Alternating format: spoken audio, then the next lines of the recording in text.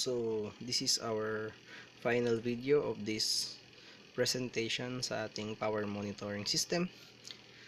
So, as a feature of this system, ang ginagawa niya is monitor yung power consumption, voltage, current, power, at saka yung energy consumption ng isang lugar or ng anything, let's say classroom o kaya buong building if you want. Pero for our prototype, we'll be monitoring power na kino-consume nitong extension wire. So anything na ilagay natin dito sa extension wire, makikita nitong system kung gaano kalakas yung voltage, current, power, and energy na kino-consume niya. So ano-ano yung part ng system? The system includes this PZM0040 or ginagamit natin for sensor sa power monitoring. This is a very accurate one or precise one, and siya yung ginagamit talaga sa standard.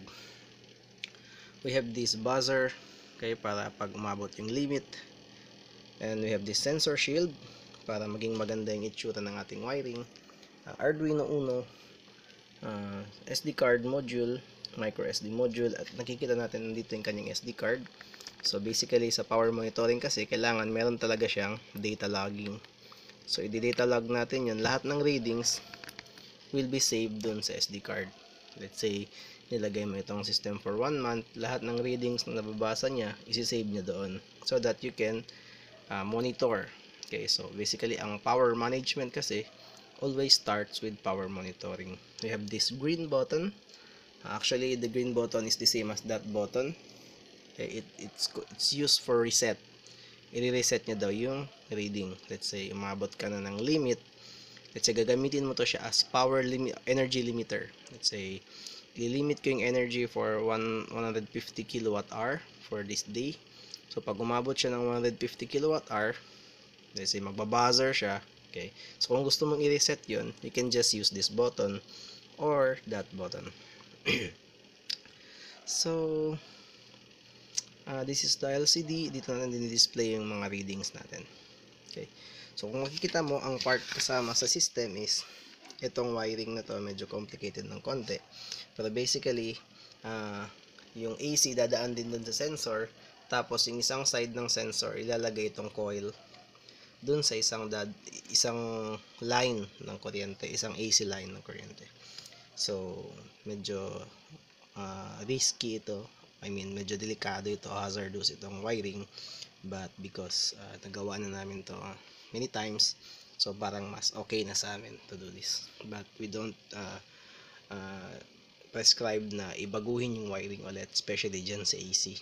Okay, it may cause you danger. So this is the system. Actually, what we plan is to cut it here. Puputulin namin dito para ito lang yung matira, so that it will be easier for you to place it on a box.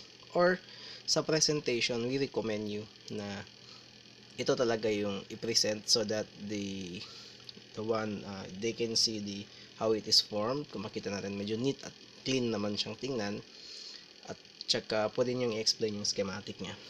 Okay, so let's start with the testing.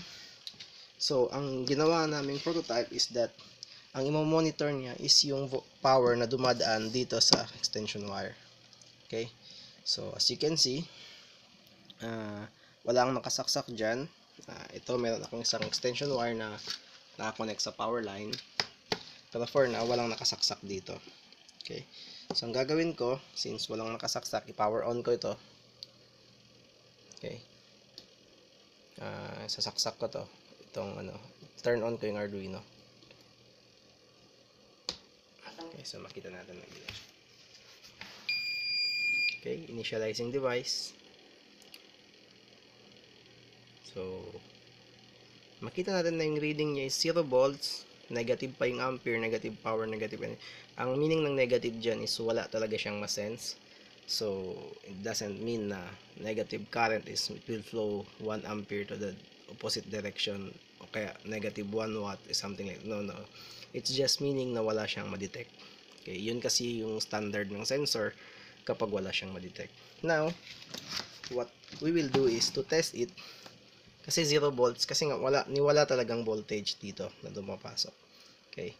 So, isasaksak ko to dito sa may isasaksak ko siya dito sa may extension wire na connected sa power line.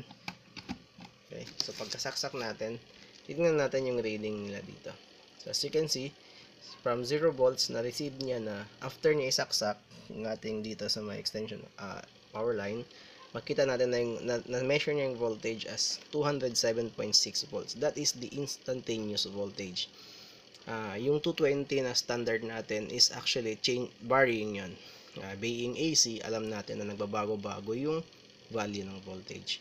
So, as you can see, yung current is 0.00 ampere, yung power is 0 pa rin. Pero, kung makita mo yung energy, meron kong 81 watt hour. So, what does this mean? No? So, walang current na dumadaan dito sa may extension wire.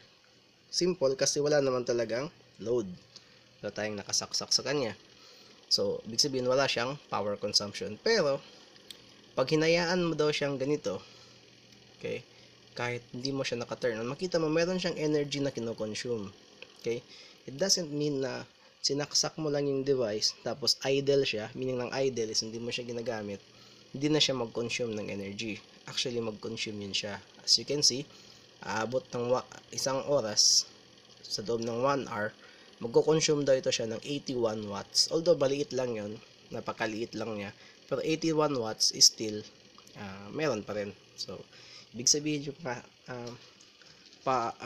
appliances natin that we are not using, kahit hindi natin siya ginagamit, basta nakasaksak siya, kung nagko-consume siya ng energy, although maliit lang. Okay.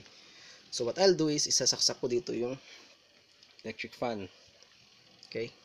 May switch nga pala yung ating para mas madali natin ginagamit. So, may switch on, switch off siya. So, sasaksak ko ng electric fan. Okay. So, remember, class, kahit wala siyang current, pero pag sinaksak mo yan sa power line, meron siyang voltage. Parang battery lang yan. No? Pag yung battery, hindi mo pa kinabit sa circuit, hindi ibig sabihin walang voltage yan. May voltage yung battery. Ibig sabihin, meron siyang potential difference. Yun nga lang, walang current kasi walang load na nakadikit. Okay? So, hindi ibig sabihin na walang current, wala ring voltage, hindi ganun. So, meron siyang voltage, pero walang current kasi nga wala tayong load. So, kabit ako ng load, so ito turn on ko siya ngayon.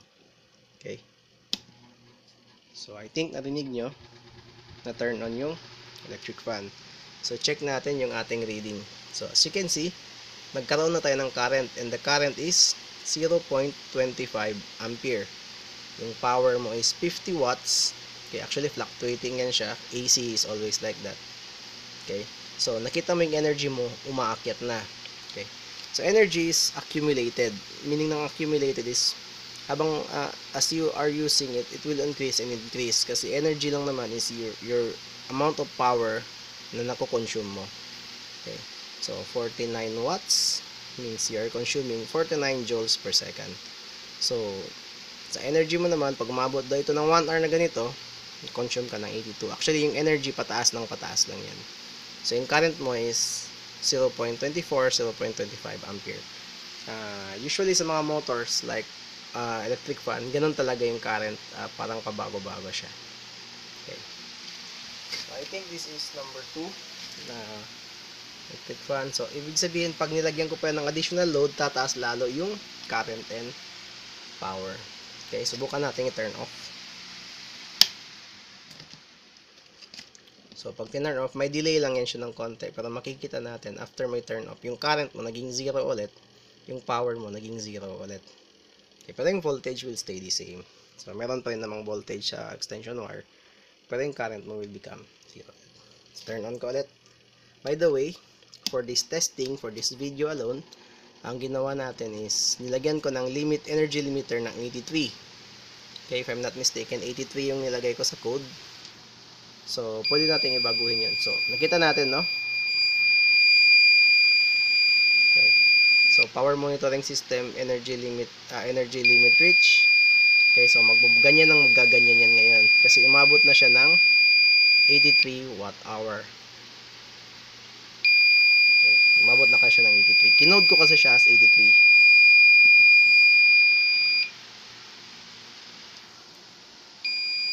Okay, so tatanggalin ko na lang muna. So that's it. Okay, so pinatay ko rin yung extension wire. Okay. Ito yung power line. Dito ko ilalagay yung electric fan. Okay. So now, you've seen na pag umabot siya dun sa power limit niya na 83, tutunog siya. Ginawa kong 83 para mabilis natin siyang ma-reach. Actually, pwede natin siyang i-limit. Let's say, buong bahay, limit natin siya ng 1,000 watt-hour or 1 kilowatt-hour sa loob ng isang araw. Pag mabot siya ng 1 kilowatt-hour, magbi-beep na siya ng magbi-beep.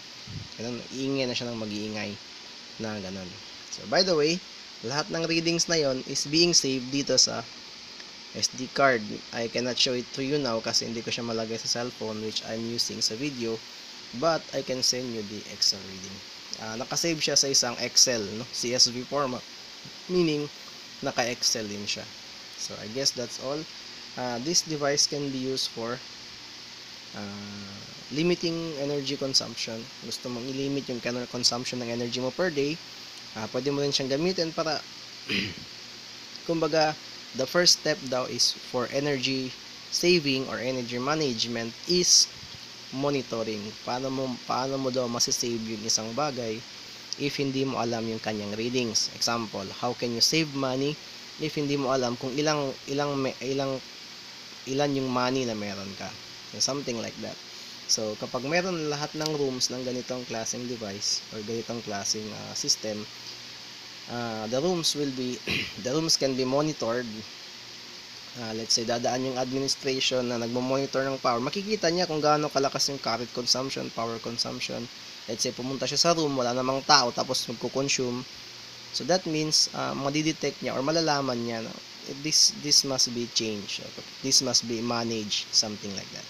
Okay, so thank you for watching.